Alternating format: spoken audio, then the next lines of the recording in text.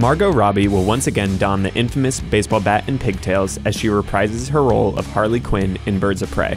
But in this movie, Robbie will have to share the spotlight with actor Ewan McGregor, who is set to play the film's villain, Black Mask. So who is this mysterious criminal facing off with the Birds of Prey? In the wider Batman canon, Black Mask is an extremely wealthy Gotham crime lord. Roman Sionis was born to a pair of self-absorbed socialites who were friends of the Wayne family, as in the Bruce Wayne family. But Sionis would not follow the same path as his childhood acquaintance. Instead, he burned down his parents' mansion because they didn't like his girlfriend. The young man then inherited his family's billion-dollar corporation.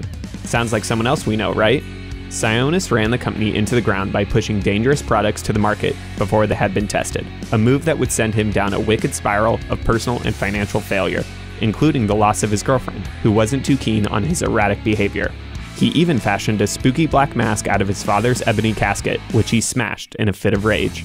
Sionis used his remaining wealth to fund criminal activities, like drug dealing, racketeering, gambling, and all your other favorite Gotham pastimes. Certainly one way to honor your old man's legacy.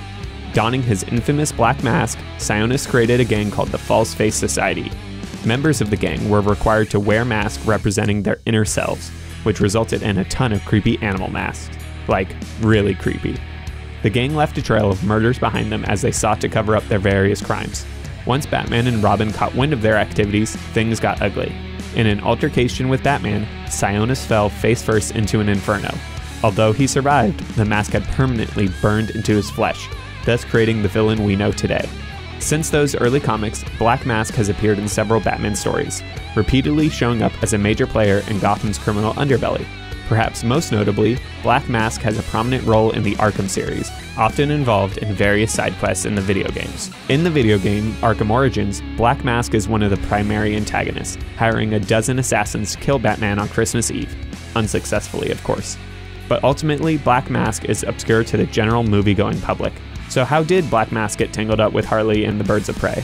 In the comics, the two are never paired in any major storyline, as Harley has only been around since the 90s, being created for Batman, the animated series.